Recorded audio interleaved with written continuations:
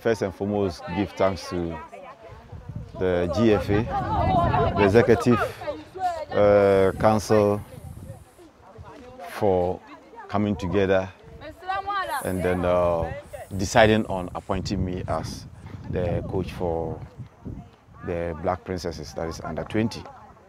However, I think that there is a lot of work to be done, because the crop of players that went to the Costa Rica World Cup, we will still not have all of them here. So transitionally, we have to bring on board the maidens players, and because they didn't play the World Cup, you know, we could not just pick most of them so far as playing a high-level competition is concerned. However, we depended on the database given us by the technical head of the Black Maidens. And then also I went around to scout for players during the league matches and bringing the potentials together. So looking at the task ahead, we have very limited time.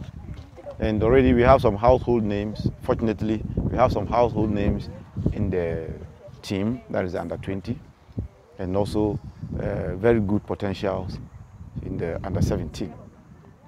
Immediately we are going to blend them together to raise a formidable team, especially now that we are hosting. We need to do all that we can to impress Ghanaians, to live up to expectations.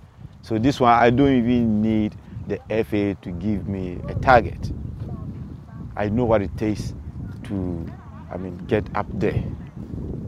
And for that matter, I've already discussed with the technical team to let us all work assiduously in order to achieve our set target. And for that matter, looking at the first batch and the second batch, we've gotten quite a number of good players, objectively, and we'll be raising a very good team for the Wafu tournament.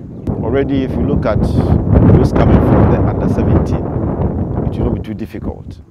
But those in the under 20, we have some who are 20 this year, that is the 2003. I have decided that I wouldn't need them, because if you add them or you use them for this particular tournament, it means that we're going to start all over again after the tournament for the World Cup qualifier. Meanwhile, we have equally good players who can fit into their categories or maybe their positions. And for that matter, I have discarded the 2003 and then starting from 2004, 5, and probably 6, so that we can raise a long-term team, standing team, instead of after the tournament, now we are going to raise a team again, and I don't think it is the best. So this is how we are working. Well, indeed, if you want to perform, even if Ghanaians are not expecting, you should put pressure on. And I enjoy working under pressure. So for me, I think that is even very good, because one, we will think of not disappointing Ghanaians, we will think of living up to expectations. So that's why initially I said I have set target for myself, even without FA telling me this is your target. I have already set the target since we were tasked to host the tournament, so that I'll work by that, and that is what is going to edge me on to work very hard. So for that one, yes, pressure is part of the game. However, that pressure will not overcome what I'm supposed to do. I will use it as a guide to work towards achieving our target. This time round, I will say that all the countries are doing well. You can't underrate or underestimate any country. So, in as much as we all know Ghanaians, we have the talent, there is more to it than that. For me, I don't look at it from that angle. I look at it from players with character, players with insight, so that with them you can achieve. If you look at there are training horses. You see them at training, they are perfect. You you use them at tension matches or crucial matches, they will disappoint you. So for me, I am looking at it from that angle. That is where you can get the best out of the best. So I think that that is how we are going to structure our team. Players with character, with insight. We look at their insight and we look at the character that they have in them.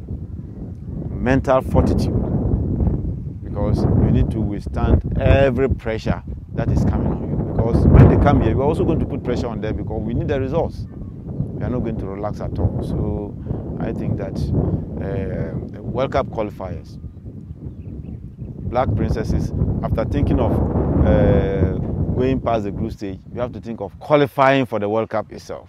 Without that, you can't even get to the qualifying stages or the going past the group stages. And for that matter, we need to put our structure such that, or plan our program such that we will be able to qualify for the World Cup. Then we look at what it takes to go past the group stages. So these are things that we are going to put together in order to get there.